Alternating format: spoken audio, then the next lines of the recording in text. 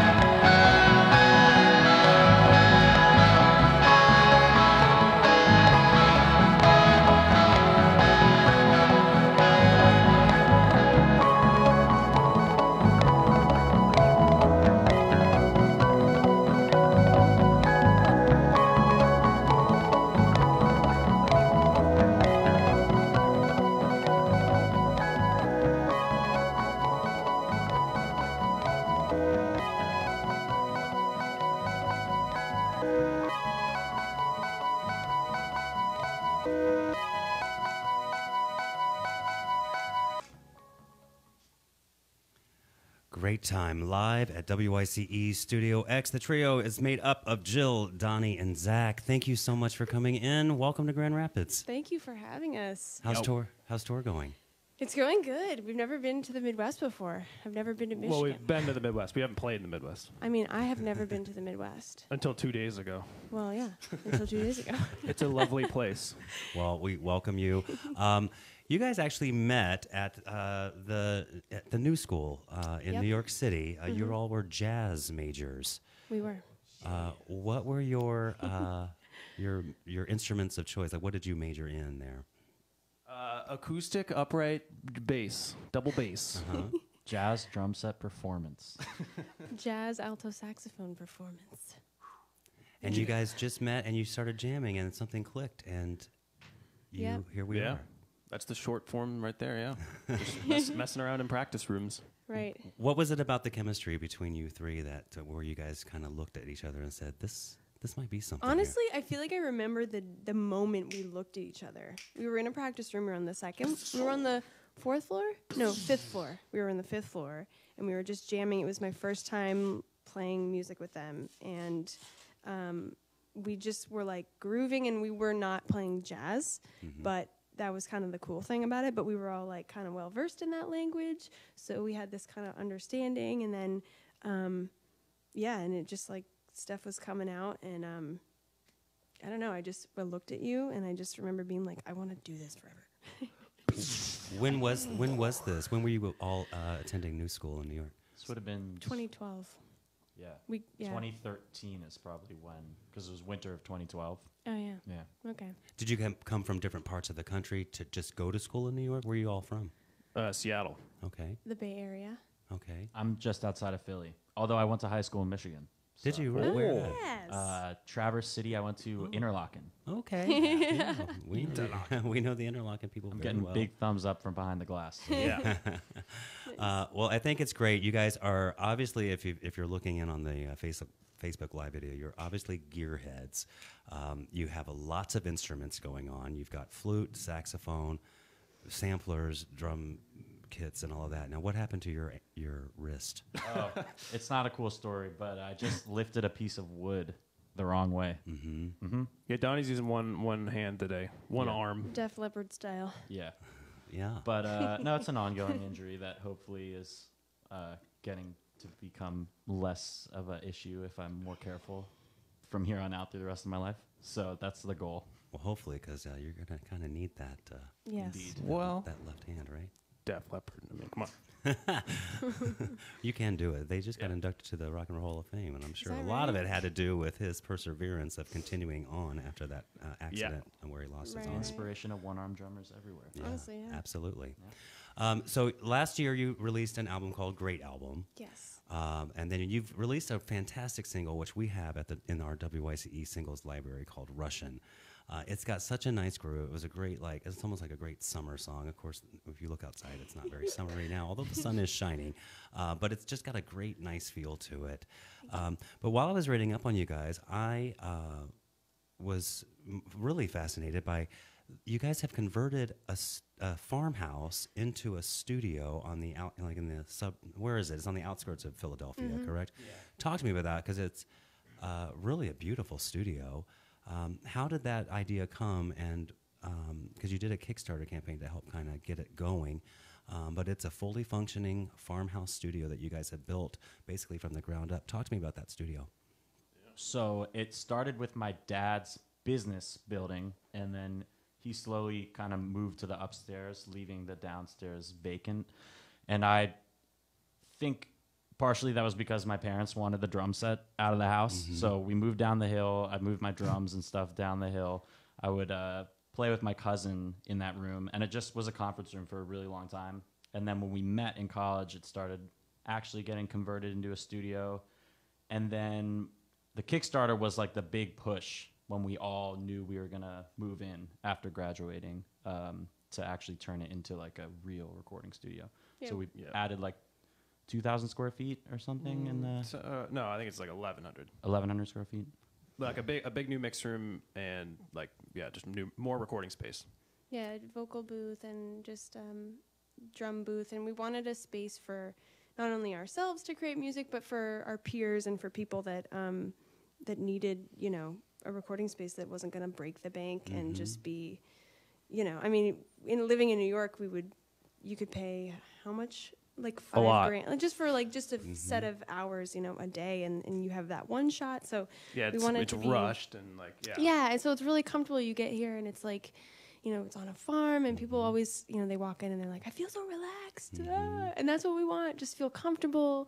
And we like to help them kind of create and just assist, since we are creators and artists. Just we know what we want when we're recording and the vibe that we want. So we want to just give that to other, people coming through the studio. But it is also cool that we live there, and at 2 a.m. when it's like, I have this idea, I have to record. You could just So- go on in. Because Jill's always up at 2 a.m. Yeah, all the time. Well, sometimes. when the creativity hits, you got to go Was I in. right? It was a 2 a.m.er. Anyway. That Well, song's it's a not really- released yet. It's a really great space. How can people find out about? Is it called the Great Time Studio? Like, what's the studio called? I mean, Yeah. it's called Great Time Studios, but we're putting Great Time, the band, sort of on the forefront. But if, reach out to the band on, greattimeband.com. Yeah. Yeah. We don't necessarily go looking for studio, Renters. It's a lot of right, word of yeah. mouth. It's Yeah. a lot of which is Well, fun because we know a lot of musicians, and all of them need to record at some point, and a studio owned by musicians kind of takes a different approach that's a little bit more comfortable and laid back. And Yeah, it's great. It's a really cool space and land, and it just looks like it's a great place to create art and music and It is. get those vibes out and, Oh, yeah. and enjoy some creativity in a really nice environment. They're playing tonight. Great Time is playing tonight at the Intersection at 8 o'clock. They take the stage. Again, you can find them at greattimeband.com. Can we hear one more song? Yes. Well, if you really want What should we do? an encore, can we call it an encore? You can call it an encore. Okay, we won't, but Some of your listeners might recognize this tune. It's a little bit different than what you may have heard, but we're going to play it anyway. Great Time live at WYCE.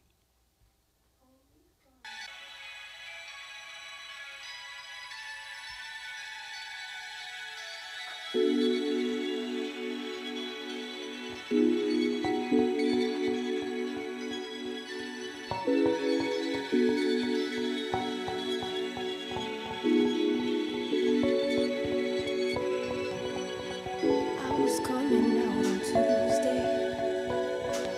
Made a break out through the doorway. I found the time to get my hair done. I usually never one to care, but see, I gotta tell you, oh, I was feeling it.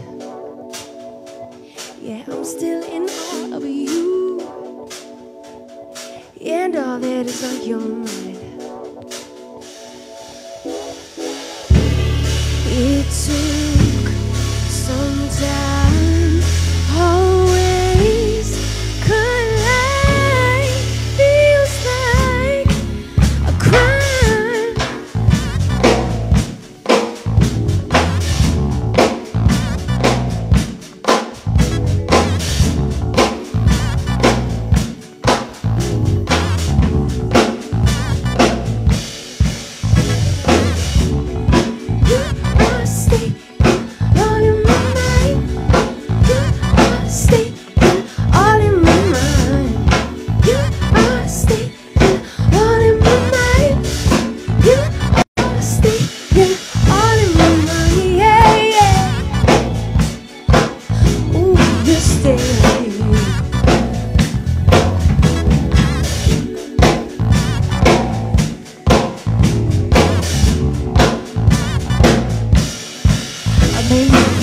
To myself that I would never try to hold back.